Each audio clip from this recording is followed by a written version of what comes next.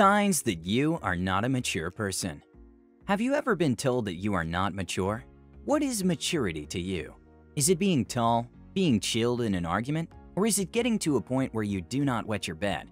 Well, today we're going to deconstruct maturity by defining exactly what it is, what it's not, and the different aspects of maturity.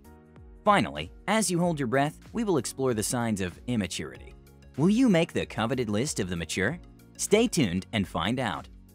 What is maturity? There is no universal way of defining maturity because maturity is absolutely subjective. Someone you think is mature is not necessarily mature to the next person. And sometimes, you may think yourself mature, while I think you are the most childish person I have ever met. Quick question though, can you be childish and mature? For the purposes of this video, I will define maturity as the ability to respond to a situation in the most appropriate manner. Essentially, it means that if you stick out your tongue as a response in an argument on F.A. Hayek's works, you just might be immature.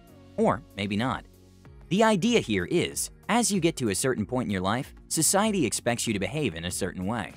I didn't make the rules, and I doubt you can do much to change it. The expectation of behavior is drawn from a standard growth in the brains and minds of human beings that is almost universal. A 2-year-old from California is as likely to lie in the middle of a grocery store and scream for candy as a 2-year-old in Ouagadougou.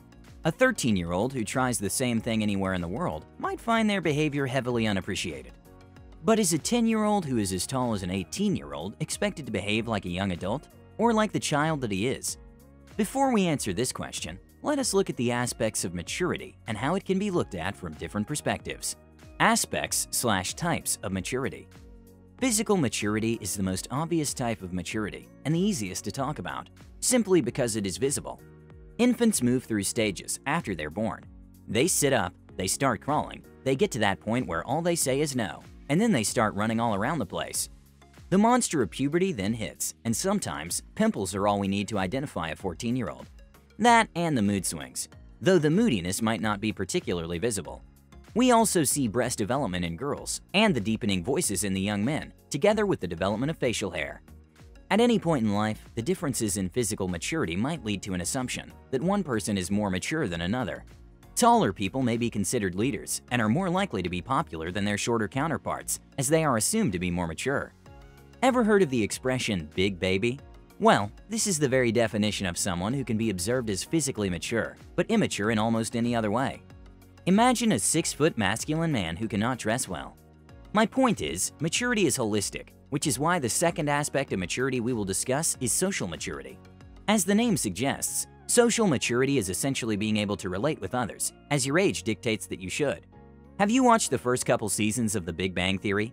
If you have, do you remember the social skills of Howard Wolowitz? Most people would say that he was behaving like a hormonal teenager.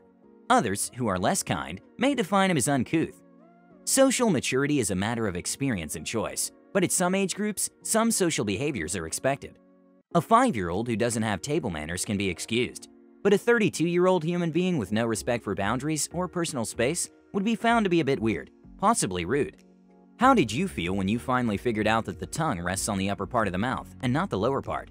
I found that out fairly recently, and my mind was blown away. Intellectual maturity is kind of like this. You learn new things. You are sometimes surprised, sometimes absolutely unimpressed, but with each step, you grow your knowledge and your reasoning skills. The thing with the intellect is that it involves some kind of practice and intentional growth, whether through reading or through listening to other people speak.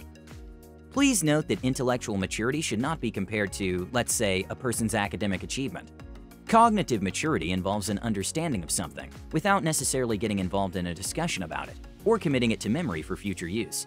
If someone can understand Maslow's hierarchy of needs without being interested in it, they are as intellectually mature as the same guy who will scream about it at the top of their lungs. The hardest kind of maturity to deconstruct is emotional maturity, even though it might be the most important one.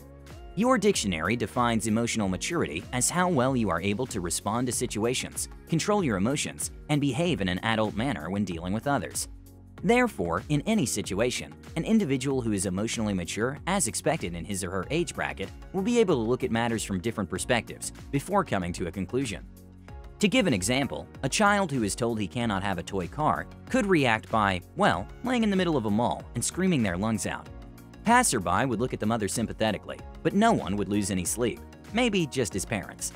However, if a 16-year-old is told that they have to wait a couple months to get a car because the parents cannot afford it at the time, she is not allowed to react the same way as the infant. If she did, she would probably hit a couple million views on YouTube, possibly maybe even a million. Haha. The child is cut some slack because they are not emotionally mature enough to look at it from the perspective of their parents. They want the Batmobile and they want it now. As one grows older, they get a third eye, hence the gaining of perspective.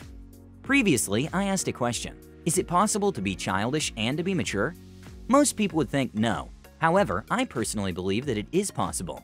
Maturity is holistic, but human beings have some pockets of maturity that are greater than others. For example, you can find an impressive athlete who doesn't follow most of the concepts in class, or a ridiculously smart teenager who would untangle at the prospect of having a conversation with another human being. All the aspects of maturity discussed are a matter of circumstance.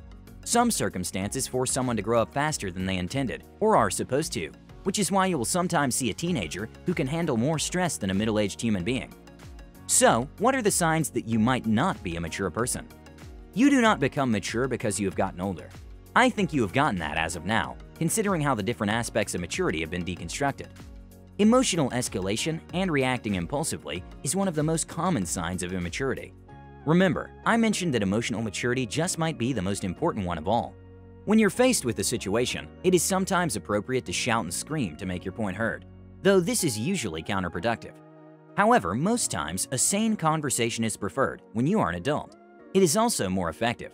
When you throw tantrums because things did not go your way or someone did not agree to your point of view, you are immature, plain and simple.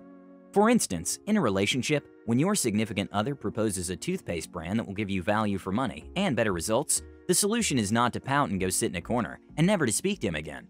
Listen to what he has to say, and if you disagree with his suggestion, explain why. Tell him your OCD tendencies don't allow another brand of soap, or that your grandmother even dated the guy who helped the inventor of the toothpaste brand come up with the marketing idea for it. You know, something believable and more effective than the silent treatment. Immature adults also don't know what the meaning of responsibility is, yet they think they discovered responsibility. Have you ever met someone who does not do what they are expected to, ever? Like, this is the kind of person who will show up to an 8 a.m. meeting at 8:45 a.m., ruggedly dressed and smelling slightly of last night's adventures. Yet they will expect to be forgiven for their mistake without acknowledging that they made one. At the same time, when you, a responsible adult who knows how to keep time and hide his weekend dalliances, submit one report late, well, because of your weekend dalliances, that same irresponsible human being will crucify you.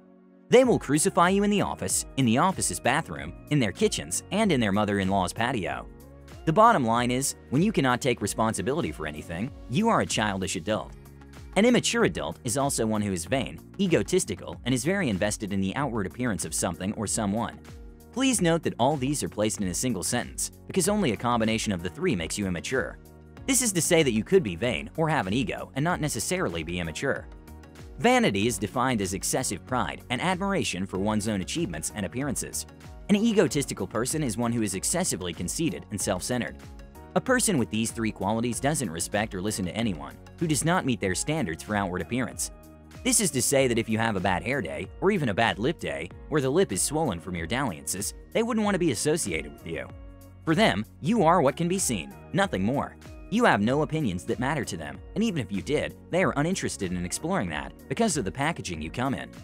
Furthermore, they believe that they are the most important person in the entire world, that the world revolves around them, and that they are owed everything they want. Ego is good, but only when it reinforces your self-confidence, not when it makes you think you are God's gift to humanity. In essence, an emotionally mature person has the following qualities that immature people probably lack. They are confident without being egotistical. For them, it is more important that they are comfortable in their own skin, rather than being better than everyone else. They understand that sometimes it makes sense to be quiet. This does not mean that they do not express their opinion. It just means that they know when to shut up. Communication, and the effective kind at that, is very important to mature people. When they want to pass information to another person, they do it directly and with absolutely no fluff, kind of like this video. They also understand that the only drama they should have in their life is from the reruns of Scandal on Netflix. Toxic people and people who hinder them from achieving their goals should not be in their lives, because then again, what would be the point? Change is neither scary nor completely destabilizing to mature people. Such people understand that nothing is set in stone, and in the blink of an eye, everything could change. The second coming could happen, or the apocalyptic theories from movies could come to life. Immaturity is not illegal. Neither is it one of the 7 cardinal sins. But what maturity gives you is perspective, and that is the most important skill anyone needs to be able to survive in this world. Have you evaluated yourself? Are you mature? Maybe not so much? The good news is that you can become a mature person if you make a choice to do so. Thanks for watching. Please like and subscribe, and as always, I will see you in the next one.